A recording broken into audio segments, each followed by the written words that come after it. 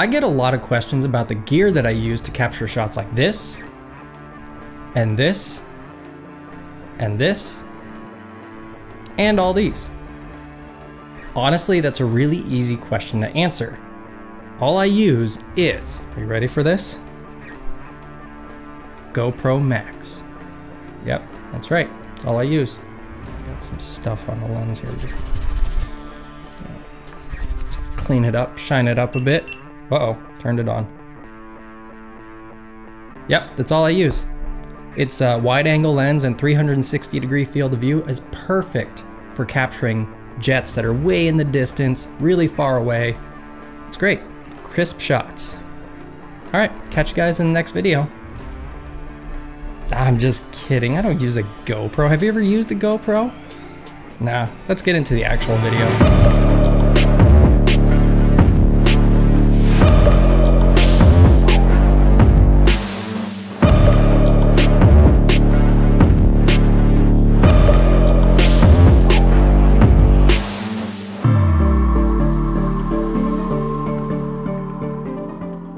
Capturing moments like these requires a few things: patience, precision, and most importantly, great snacks. And the right gear, obviously. Today I'm gonna go through my bags, my cameras, my lenses, and everything you'll catch me rolling with. Let's start off with the unsung heroes of photo and video, the bags. For a long time, I used the Peak Design everyday backpack and found myself trying to squeeze every piece of gear I owned into it every single time. One time, I accidentally put my laptop in it before I went hiking, along with all my camera gear, so you can imagine it was extremely heavy. I would suggest not doing that. So I started looking around and I landed on Wandered. This is their Provoke. I don't know how to pronounce it, so I'll put it on the screen. It's that backpack, and it's great. I love it. It's a lot smaller. I also have the big version, but this one, they come with a photo cube inside. So you get this little photo cube right here, and it has a bunch of dividers that you can put in it to keep things kind of safe and separated. And then it's got this compartment up top here that you can see, but the best part about these backpacks is the roll top that you get up here. So you can just unroll it, and it almost doubles the size of the backpack, which is great. So I'll usually put camera gear down here, and then up top I'll put softer things like snacks and jackets and hoodies and, you know, PJs for the plane. They're great backpacks. And a couple of years ago, I landed on this one. This is their Duo Day Pack, and it's my go-to bag now. I love it. It's great for traveling or going on short hikes because it's nice and compact. I don't think they actually make this one anymore, but they do make a few that are like it, so I'll link those below. The only downside is it doesn't fit a ton of gear just because it's pretty small. It does fit a laptop. I can put my 70-200 in the little compartment that they have down here, and a bunch of other stuff in it. But usually if I'm traveling with this, I'm also traveling with my Pelican case that I can take a lot more stuff in. And this is the Pelican case that I have. It's the 1510, which is the carry-on one, so you can put it up above you in the plane. And I got the one with the Trek Pack dividers, which are awesome because you can move it around and configure it exactly how you want. Right now I have it configured for my camera body, my 70-200, and my 200-500, or my drone if I wanted to, plus a bunch of accessories and microphones and everything like that. But camera gear is really expensive, so I would absolutely suggest anyone get a Pelican case. This one is one of the color cases with the different colored latches and handles and everything. They make any color you could want. It's pretty cool. I'll link this one below too.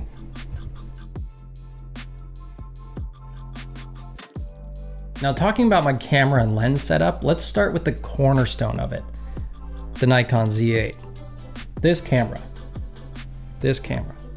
What do I even say about this camera? It's amazing, but that's an understatement. It's the best camera I've ever had. I had a Nikon Z6 and a Z7, and I upgraded to this, and this thing combines the best of those two cameras and sprinkles in a little bit more sauce. Here are the specs of it. 45 megapixels, a blistering 20 frames per second with no blackout when you're taking photos, which is key for what I do. It can also do 120 FPS when you're taking images, but only in JPEG and they're fairly small, so you might as well take video in 4K or 8K and get screen grabs out of it. Because the video that this thing can do is pretty impressive. 4K at 120 FPS and 8K at 60 FPS. It can also capture all of that in ProRes, which I haven't really done too much of because it takes up a ton of space on the cards. To give you some perspective, my 64 gig card, if I'm shooting 4K 30 frames per second, I have about 44 minutes of shooting time. When I switch to ProRes, that goes down to 1 minute and 40 seconds. So huge difference. And I just haven't had anything to, really put that to good use. So I typically shoot with that off. And you also need a very powerful computer or laptop or anything to actually be able to process all that and color grade and everything. And like I said, I haven't used it too much yet, but in the future, I like to have the ability to actually use it because ProRes is just so amazing, especially when you get into color grading, the depth, everything's it's so good. Zooming into lenses, my 200 to 500 f5.6 is my trusted companion for when I'm getting shots like these. It's typically my go-to for aviation because you're not always right up close to the action. This lens gives the biggest bang for your buck out of all my lenses. It's really low cost for the focal length and the image quality is really good, and I think it was only about 1,400 bucks, something like that, so it's a great deal. I use it on my Z-mount camera and it's still awesome, it's still quick. But my favorite lens by far is this one, my 70-200 f2.8. It's amazing. It's my go-to for pretty much everything. This lens has never missed a beat. It's quite a bit more expensive, but you really do get what you pay for with this type of lens. The glass is really nice, the autofocus is ultra quick, and since it has a 2.8 aperture, the bokeh is amazing. I typically use this one for video and closer up shots where I'm going to be closer to the subject, but I bet because of how clear it is, because of the glass in it, I bet it would be just as crisp as my 200 to 500 if I cropped in a bit. So I'll give that a shot sometime. And with both of these lenses, I use the FTZ adapter because I haven't upgraded to the Z-mount lenses. Hopefully soon. If anyone at Nikon's watching, hit me up. If this next part isn't proof that you can capture awesome content with something that everyone has in their pocket, then I don't know what is. I've captured videos like this,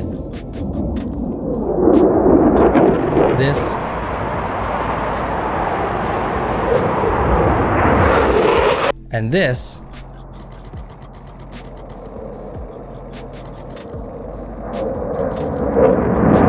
all with my iPhone. I use the iPhone 14 Pro because it has 4K, 60 FPS, and the 3x zoom camera.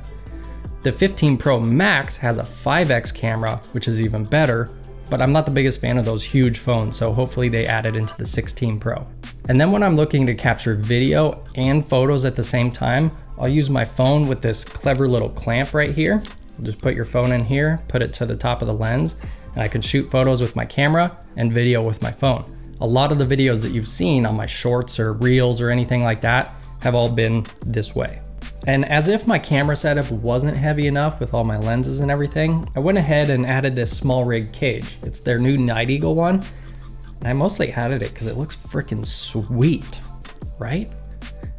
And it also has all these cool attachment points where I can, put more microphones, monitors, other accessories, anything like that. And it adds some protection, which is nice because, cameras aren't cheap. And this one was not cheap either. So I like to keep it protected. But it also has this cool little magnetized screwdriver so you can attach everything you need to it. You can actually take this off with it. It's awesome. Small Rig does a good job. I really like Small Rig products. I think they do a fantastic job.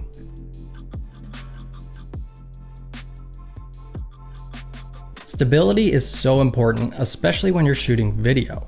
When I'm shooting photos, I typically handhold it because it gives me a lot more freedom to move around and, kind of point things where I need it to. Now for video, I've actually combined a Manfrotto monopod and a Small Rig fluid head, which offers the perfect balance between mobility and smooth cinematic pans. And with this combination, it's substantially cheaper than if I got the Manfrotto full fluid head monopod. That thing is so expensive. I think I spent half of that, maybe even less. Now I have a few different filters for all my lenses, but the one that I use the most is this one. It's the Polar Pro Peter McKinnon circular polarizer. That's a mouthful. And it's fantastic. I love this thing. Honestly, I never take it off. That might be because it's stuck on here and I haven't been able to get it off in a really long time, but honestly, I don't have a reason to take it off because it works so well for me and everything that I do. This thing is awesome to help reduce glare, especially on cars and cockpit windows. Although I haven't totally mastered it on the cockpit window because, well, you have to spin it to find the sweet spot where it's actually working. And trying to do that on something moving 500 miles an hour, it's just not feasible because they'd be gone by the time I figured it out. So if you have any tips for that, let me know. I could use the help. And I'm also working on a top secret project for a new type of stabilizer to track fast moving vehicles like aircraft and cars and everything. And this is it. What do you think? Pretty cool, huh? I'm still working out some kinks, like how to get it through TSA. So we'll cross that bridge when we get there. But let me know what you think. Video is only so good without the sound to match. I've tried a lot of different microphones over the years and I'm always exploring new options. I had the Rode VideoMic Pro Plus, but it just wasn't what I was looking for and it's not that great, to be honest. I know vloggers love it, but for what I do, it's not that great. So what I landed on was the Rode VideoMic NTG, which is fantastic. I love this thing. It's been great at every turn. It's a small shotgun mic, and I think it's way better than the VideoMic Pro. First of all, it's made of metal instead of plastic, and it's really good at isolating the audio for whatever you're shooting at, especially interviews. It's great for run and gun, so if you're shooting, a car over here, and then an interview over here, it's really easy. It just switches easily, picks up what you want, and it's perfect for that. And then the other microphone that I use is the Rode Video Micro. And this thing, it's just so cheap, it's small, it's easy. You could actually throw it in your pocket, which I do a lot. And it just doesn't take up a lot of space. And it's great at capturing kind of spatial audio. And it's surprisingly good with jets, where the NTG, you kind of have to find that sweet spot where it's not gonna blow out the microphone the whole time. This one, you just throw it on top of your camera and you can set it and forget it. It's great. And it's super cheap.